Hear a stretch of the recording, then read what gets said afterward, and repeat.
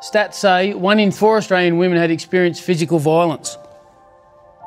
For me, that stands out like a sore thumb because I have 2 daughters at home. My wife is there as well. That doesn't sit real well with me, having daughters.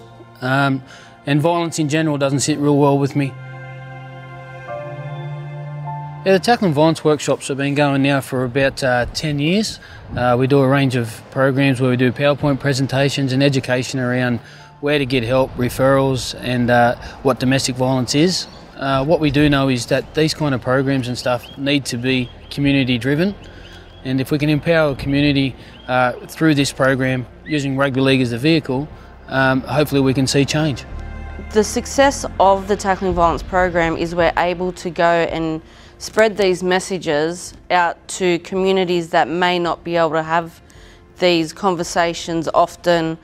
There's some communities that lack services and lack the opportunities to be able to come together and to have these yarns. It's really important as a group of people and as a society that we start to have these conversations, and Tackling Violence program really reaches out to communities to make that possible.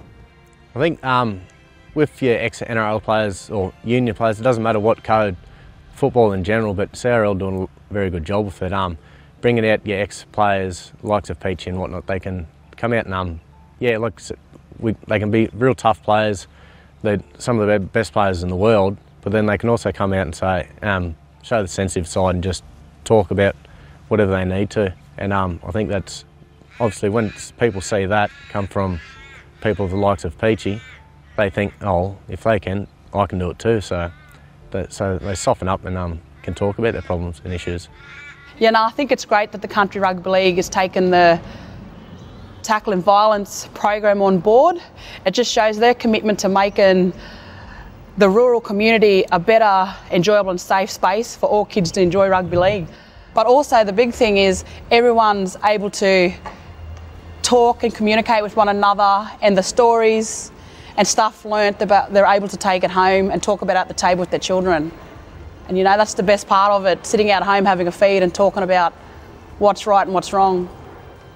A couple of years ago when we first joined the Barwon Darling competition, I had to attend my first domestic violence seminar here, and I didn't know half the stuff that they were talking about. I knew about domestic violence, but when you learn about all the statistics and everything that goes on, like on and off the field, and the fact that people don't like talking about it, and in this day and age when there's so many support groups and everything, and even like football might not be a support group, but it is at the same time, like an official support group. But